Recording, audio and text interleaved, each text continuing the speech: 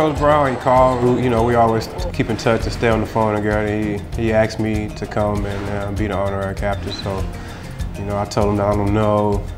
And he was like, come on, man, we need you here. We love you, and everybody here loves you. We want to see you. So I told him, yeah, I'll come on down and get to come out and hang out with the guys. And like yesterday, talking to the team and things like that. So I felt pretty good, and just to show how much love Coach Brown has for me, man, and the same love that I have for him. So, you know, when he calls, you know, and he asks you to do something, you better do it.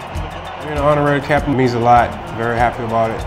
Definitely want to come back and represent our team, as well as our alumni, the guys that we have out there still playing ball. I'm just happy to be back home. So it means a lot to me, it means a lot to my family.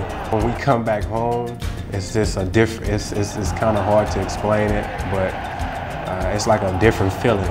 It's so much gas and Greg that the guys, people love you so much for all the things, all the hard work you put in, not just in sports, but in the community, in your books. I mean, there's a lot of different things, and a lot of the people, you know, the fans, the community, they really do respect that because they see that we want to be successful young men and young ladies, and that's what we're doing today. So when we come back and be together, man, it's just like a different kind of feeling.